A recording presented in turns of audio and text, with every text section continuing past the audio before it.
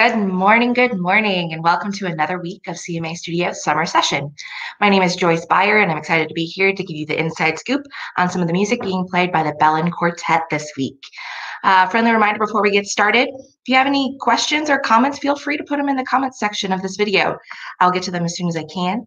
And if you notice that there is someone who maybe would love to watch this video, but they're not watching it right now, you can tag them in that comment section so they can see it easier later. After the video, be sure to stick around. I'll give you some more information on how you can win some free tickets to an upcoming concert. Well, if you're ready, I'm ready. Let's get going.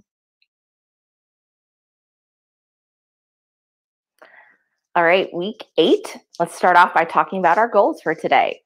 Goal number 1, I want you to be able to say at the end of today, I can describe some of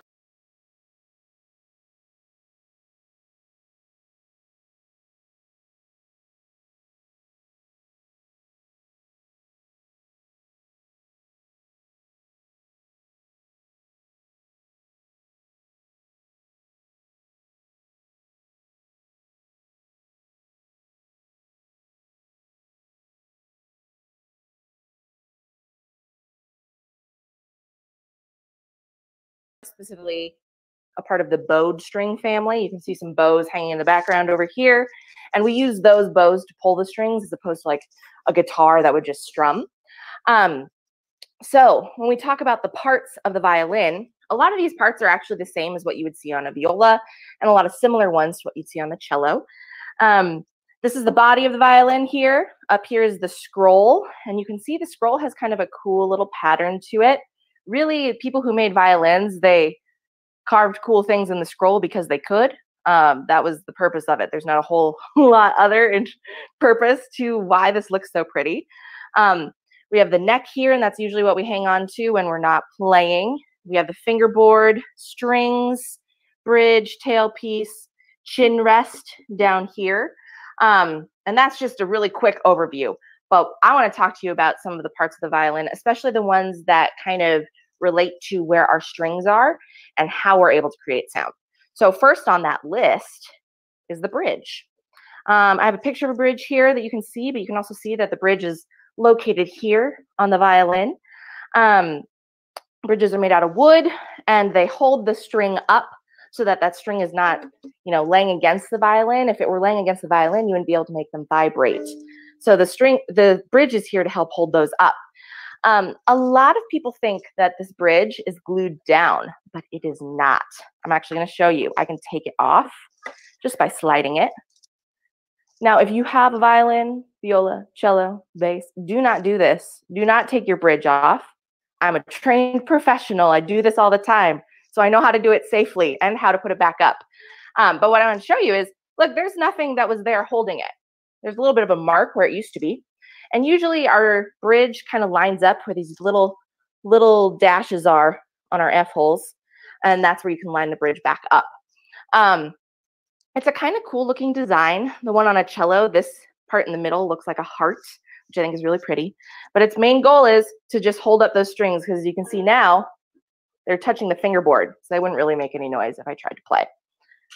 The next thing we're going to talk about are these up here. And these are called the pegs. And the pegs are here basically to hold the string in place in the peg box, but also to help us tune. So we can turn them. Again, if you have a string instrument at home and you have not worked on tuning, don't do this. This is one of the first things I tell students, please don't touch the pegs. Because if you aren't careful, you can very easily break a string. And strings are not cheap. So I'm going to take this one here, and I'm turning it towards me, which is loosening it. And you can see the string can actually come all the way off, and the peg can come out of the peg box. There's a little hole there, and that's how the string goes through, and that's how it holds it up here. Like I said, we also use these to tune. So if we loosen the string, it makes the sound lower. If we tighten the string, it makes the sound higher.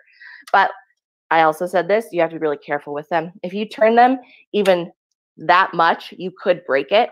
They don't work the same as maybe like a guitar peg. Guitar pegs have a little mechanism in them. They're called mechanical pegs. So they turn a lot slower. Even if you're turning like this, the string doesn't move as much. But pegs are very important for us to be able to play our instrument. The next part I'm going to talk about is this right down here. This is called the tailpiece. And the tailpiece exists basically to hold the other end of the string onto the violin. So we have them hooked up here at the pegs. We have them hooked down here at the tailpiece. And the bridge goes in the middle. Tailpieces can come in all different kinds of shapes and sizes. I have a couple of different options there that you can see. This one happens to have fine tuners in it. So this helps me do little tiny movements of strings. But if you look at like my viola, a lot of instruments maybe only have one fine tuner, and that one's not built into my tailpiece. It's just something that you can add in after the fact. So these are some of the parts I think that are more interesting about the violin, because like I said, they have to do with how we get our sound and how the strings are attached to the instrument. You can actually take all of these things off. I took off the peg. I could take off the tailpiece. You can take off a chin rest, theoretically. Slides right off. I loosened it earlier. And then all you have is the basic box of the violin, which means that you can actually customize a lot of these things. All of these are what originally came with this instrument, because that's all is needed. But for people who play a lot, it's really important that you get a chin rest that feels really comfortable. You can get a tailpiece that works the best for your instrument. You can get the right kind of strings that you like the sound of on your instrument. So it makes the violin or any of string instruments really customizable, which is really kind of fun. All right, we talked about a few of the different parts of a violin. Time to go on to meet our composers. So we have two composers today, both of whom are very interesting individuals. The first one we're going to talk about, we're going to review. I almost went on without reviewing. So if you've been joining us, you probably don't even need this review, but just in case, a composer is a person who writes music. So we talk about these composers because we want to learn a little bit more about them. We want to learn why they wrote the music they did, when they wrote it, where they're from. It makes the music a little more interesting. So the first one we're going to talk about is Tchaikovsky. He has a big, long name. He's from Russia, and he's a composer that I've actually seen several different spellings of his name. And I think that is because of where he's from and the Russian alphabet. Sometimes when we translate things from a language that uses a different alphabet, we can get different spellings of it. So this is the normal spelling I've seen, but you might actually see a different spelling too. He lived from 1840 until 1893, composed in what we consider the Romantic era, which is classical music. And he is a very popular composer. You will hear a lot of symphonies play things by him. You'll hear a lot of quartets play things by him. I think his music is something that all people, they really enjoy. They think it's fun to listen to, has a lot of energy. One of the things that he is most known for, I think, is the ballet. Like I said, he wrote for symphonies. He wrote for string quartets. But he also wrote some of the most popular ballets that have ever existed. Some of the ones he wrote were The Nutcracker. He wrote Swan Lake, which there's a movie called Black Swan that is about that one. He wrote Sleeping Beauty, which they actually used in the Disney movie version of Sleeping Beauty. They use a theme that Tchaikovsky wrote. So I know growing up, I remember going to see the Nutcracker around the holidays all the time. And I have a younger sister who was in it, and she was one of the mice, and then she was a rat, lots of different types of things. So I think even here in Des Moines, you can find a production of the Nutcracker, or you can find a version of it that you can watch on the TV. And that is all written by Tchaikovsky. Some really beautiful music. A little bit more about Tchaikovsky. He played the piano, and he started at age 5, so he was pretty young when he started playing. Something I thought was kind of fun. Apparently, he was good. He was not a bad pianist. He was not a bad composer, obviously. But all of his friends and family, and even his teachers, never thought that he would be as popular as he was or as successful as he was as a composer. They were like, oh, he's good, but I don't think he really wants to do this. And he ended up being this composer that so many people love and program all the time and play all the time. kind of going into that, apparently when he first graduated, he worked in the Ministry of Justice. He didn't like go into music school right away. He just got a job. And then later on, he ended up taking classes at the Russian Musical Society. And that's where I think he started to get more passionate for writing music and started creating some of the things that we know and love today. Now, we're going to talk about a very different composer now, and that person is Caroline Shaw. She is from North Carolina, so that's here in the United States, very far away from Russia. She was born in 1982, and she's still alive today, which I also think is really fun when we talk about classical composers who are still alive today, living composers, because I think sometimes we get in our heads that classical music is just stuff from a really long time ago. And that's not true. Classical music is still alive today, and it's always changing and always growing.